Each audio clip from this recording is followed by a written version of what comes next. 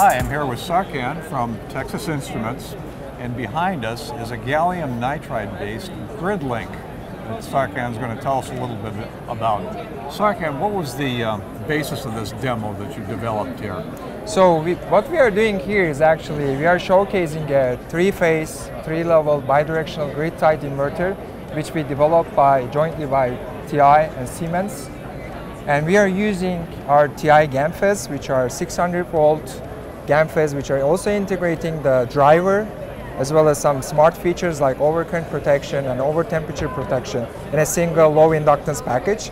So that helps us to switch really fast with minimum overshoot. And here in this demo, we are showing how we can get benefit, advantage in a three-level, three-phase application using GaNs. I see. So here we are actually increasing the switching frequency from 20 kilohertz to 150 kilohertz, and that helps shrink the size of the passives in the system. So we shrink the inductor size by 80% and the power semiconductor throughput area by 80%. If you were to try to do this with IGBTs, say, how big would this be? Well, the inductors you can see here could be at least 5 times larger, the 10 kilohertz. What about the whole package? Well, the package itself, if you look at the power semiconductor area, the footprint area increases by 300%. Oh, wow. So in the real world, where would this circuit lie in the grid system? So it can be used in solar inverters, grid-tied, which accepts a high DC link voltage. Another application is the EV chargers and battery storage systems that accepts high voltage. So there are plenty of applications. I see. And this is kind of a research project. So what's the plan for this?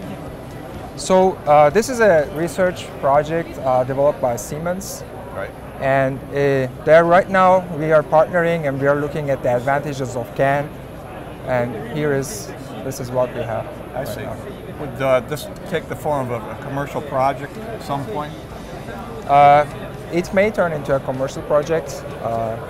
We don't know. We will see what will happen with these. You've also got a thermal camera aimed at some of these parts. Can you talk to us a little bit about what we're seeing there? Sure. So this is running at 150 kilohertz, as I said. The peak efficiency is 99%, and that gives us a really cool environment, cool FETs. So this camera right here is focusing on the high switching frequency GaNs, and you can see the thermal image here. The temperature stays at 65 degrees C. And the cooling is done with 2 quiet fans, and there's not much of air cooling. Interesting. Well, that's pretty interesting technology there, Sarkan. Yes. So thank you for taking us through. Thank you.